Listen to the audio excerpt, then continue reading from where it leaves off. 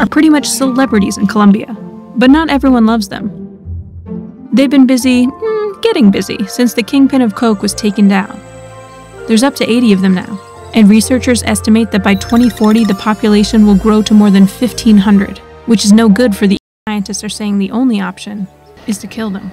After Escobar was killed, the government took over the estate, free since they were too large and aggressive to capture.